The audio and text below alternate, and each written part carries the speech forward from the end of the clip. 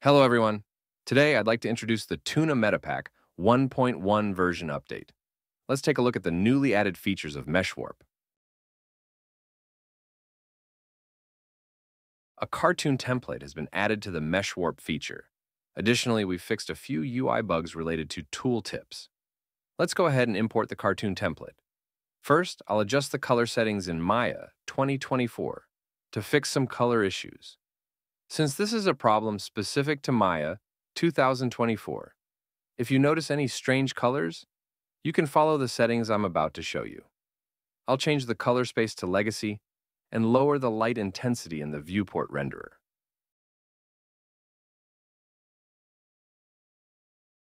Now, in previous versions, many of you likely had difficulties applying the base textures and shaders for MetaHuman.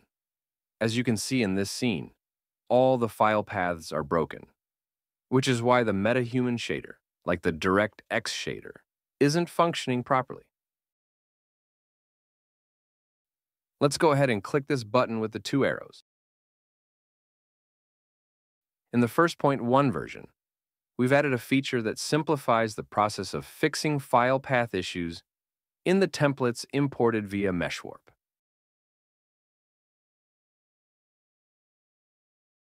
When you first install version 1.1, the shaders and textures will automatically be installed into the default workspace path within your Maya folder located in your documents.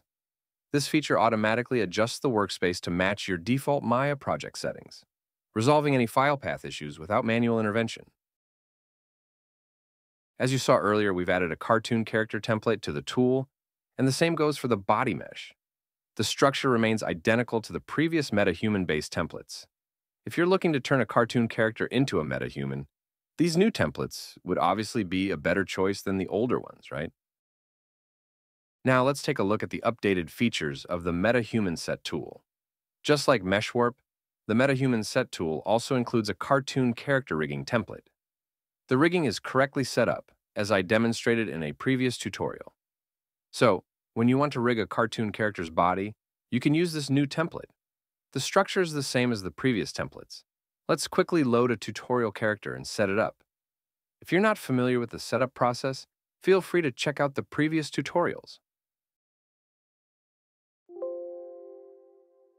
Now, let's try using the auto-matching feature.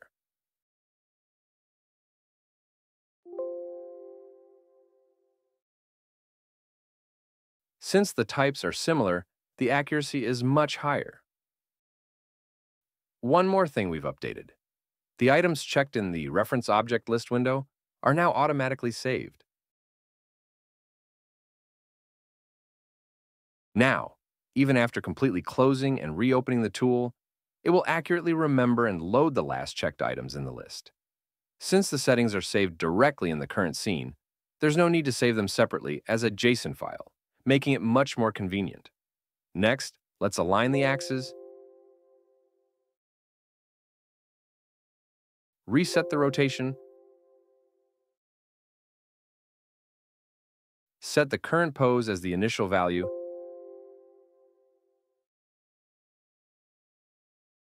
and finally load the skin. When loading the skin, don't forget that the mesh name must match the name in the XML file. If your mesh differs significantly from the template, you may need to make many adjustments, as I showed in previous tutorials. But if the mesh is similar to the template, the rigging process will be much faster.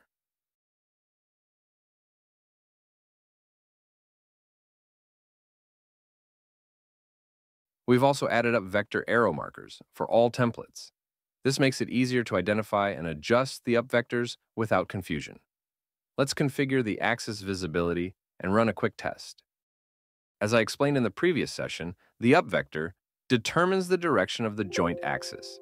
Make sure to use it alongside the All Joint Axis Align feature for optimal results. So far, the updates have been pretty bordering, right? Now, we're getting to the really exciting part. Wouldn't you like to add your own character setup files to the template? In this 1.1 version, you can register your character setup files into the MetahumanSet template. Let's hover over the Save button next to the finger button. The tooltip explains that it allows you to save the current scene's data as a template. Let's go ahead and click the button. A message appears notifying us that the current scene will automatically be adjusted into template format, so it's recommended to save the scene beforehand. I'll click Yes. After a brief process, the File Save window pops up. This is the path where the MetahumanSet templates are stored. You can now save your file with any name you prefer. Now, let's remove all the unnecessary meshes that we don't need for this template. I'll go ahead and delete the extra meshes I used for this project.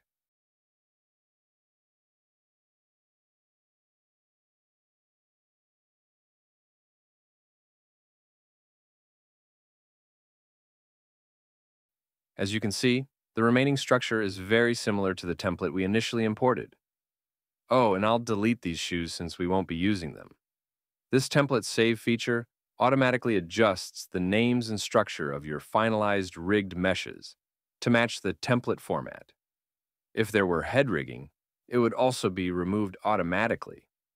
However, to fully utilize this feature, you need to make sure that your mesh names and LOD settings are properly set, as I explained in previous tutorials. I assume most of you have already done this correctly since it's necessary for using the auto skin load feature. Let's organize a few things a bit more. First, let's clean up all the unnecessary nodes. Next, I'll delete all the unneeded head constraint sets related to the head. However, do not delete the scale matrix constraint set, as it is crucial for the rigging structure to function properly. The scale matrix constraint set connects the driver skeleton and driven skeleton of the body. It's essential for the rigging process, so please do not modify or delete it. With everything cleaned up, we can now simply hit save, and the file will be saved in the template directory. Now, we can see that our recently saved template isn't visible yet. Let's go ahead and hit refresh, and then it should appear. I will now open a new scene and test to ensure that this template functions properly. For this test, I'll make some random modifications to this combined LOD0 mesh and set it up.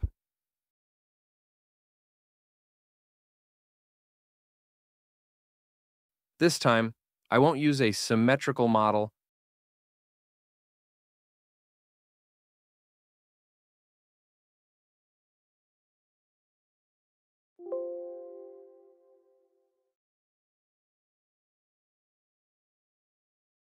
I'll also make sure to turn off the mirror option.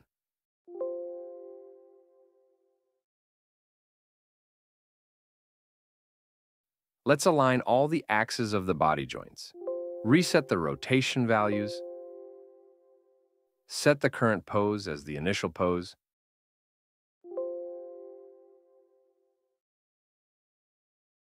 And finally, load the skin properly.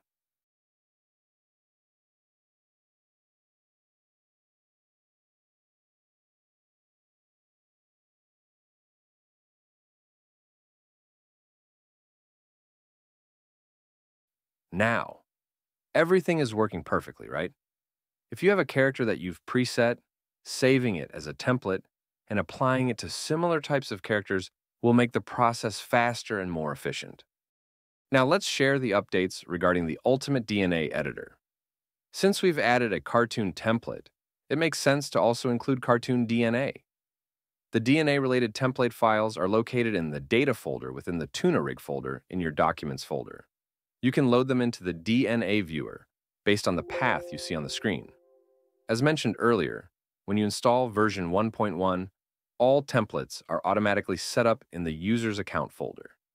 This means that all templates will now be managed based on your local account moving forward. Just like the body rig template, we've also prepared the DNA files for you. These templates have already undergone a polishing process for overall motion, making them helpful for characters similar to this cartoon type. Now, let's load this DNA file into the DNA editor.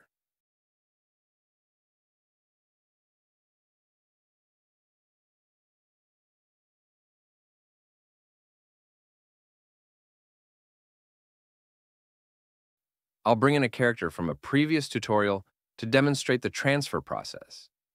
You might notice a slight change in the UI as a new feature has been added here. First, let's set the output path and then proceed with the transfer.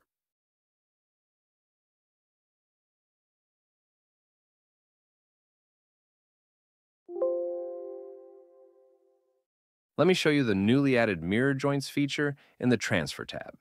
After you complete the transfer, you can use this feature to mirror all the facial joints of the current character based on their initial values. When the mirroring is in progress, it automatically sets the skin to off mode. To help users keep track of this, we've also improved the skin on and off functionality. Let's go ahead and click the button. It prompts us to confirm whether the current model is symmetrical. Since our model is indeed symmetrical, I'll proceed. Did you see how the right side has been corrected? If the button turns red, it indicates that the current scene is in the skin-off state, even for a symmetrical character. After the initial transfer, there might still be slight misalignments in the joint placements on both sides. This feature is designed to recalibrate those joints accurately. That's how you can use the mirror joints feature. Now, for the highlight of today's updates, I'll reveal one more crucial functionality. Users who have used the mirror logic feature from previous tutorials might already be familiar with it. However, in version 1.0, it was not possible to use the mirror logic for non-symmetrical models. Now, to demonstrate, I'll make some arbitrary changes to the action of closing the right eye. Now, as you can see on the screen, let's assume the right eye blink action isn't properly closing the right eye. Users who worked with version 1.0 would know that trying to run the mirror logic on a non-symmetrical model would force the right side joints to mirror, leading to skin issues. To prevent this situation, we've added two options to this feature. Absolute mode behaves like what previous users experienced, but offset mode will maintain the model's initial pose as much as possible while performing the mirror. Let me show you how it works. As you can see now, the eye closes correctly while maintaining the original form. Let's save the DNA and check it again to confirm. Yes, the eye is closing properly. Now, let's try absolute mode. As you can see, the entire right eye has been forced upward, ignoring the initial position.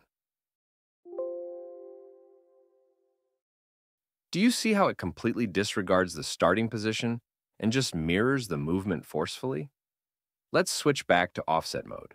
Now, based on the original position, the offset is maintained and the eye closes correctly. Unless you're dealing with a very special case, you should always proceed with offset mode, whether your model is symmetrical or not. So, what are these special cases? If your character has balanced symmetry between the left and right, but the right eye is initially half closed while the left eye is fully open, then you would need to use absolute mode for the eye closing action. Other than that, you should stick to offset mode. Let me introduce another feature, the clear selected logic function. This feature completely wipes out all joint movement data tied to the currently selected logic. As stated here, it only works on the joints that are currently selected. If you select just the logic item and click it, you'll get an error message asking you to select a joint. You can either manually select the joint you want to clear or select the associated logic item, which will automatically select all the relevant joints. When you click this button, it will ask you for confirmation, whether you really want to proceed. Once confirmed, all the joint movement information tied to that logic will be erased, so you'll need to be cautious. This function is primarily used in very specific situations, often to prevent interference between multiple PSD logics that overlap. So, be mindful not to use it casually. Once again, remember that this function clears all joint movement data related to the selected rig logic. Be sure to use it carefully. After all joint movement data has been cleared, only the blendShape data remains, right? Now, I'm going to delete the blendShape data as well. First, copy the default mesh with no movement.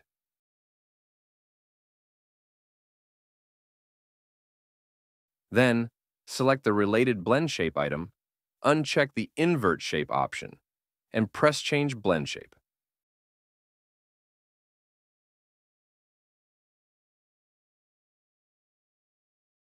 Now, as you can see, the blendShape no longer moves.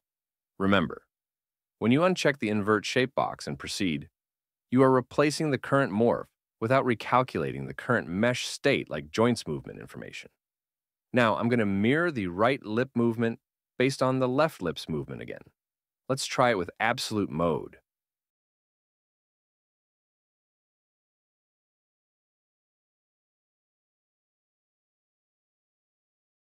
As I explained earlier, it forcibly mirrors the movement like this. If this model were symmetrical and you had performed mirror joints during the initial transfer, it would have been fine to use absolute mode.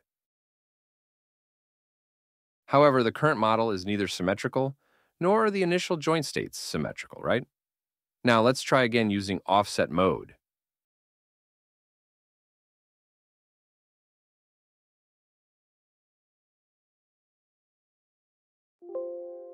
Yes, as expected, the movement reflects the offset while maintaining the initial state.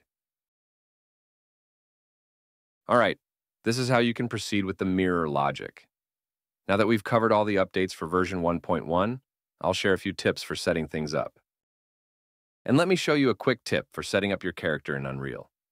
After you've set up your character and imported it into the engine, you might notice that some characters exhibit this kind of jittering or popping issue.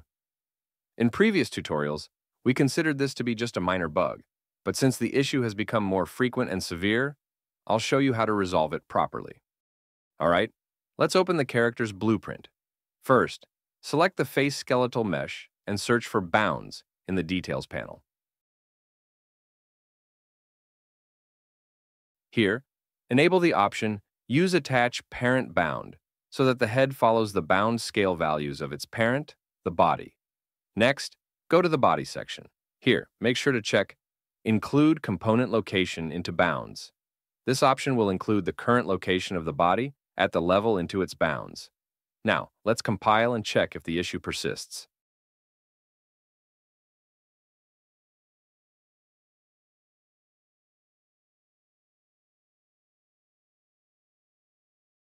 It seems like the issue is still happening, though it's less severe. This is likely occurring because the character's bounds are being recalculated whenever the face moves out of the bound scale based on the camera's position. Since we've already set the face to follow the body's bound, let's now slightly increase the bound scale value for the body. This should help prevent the face from moving outside of the recalculated bounds.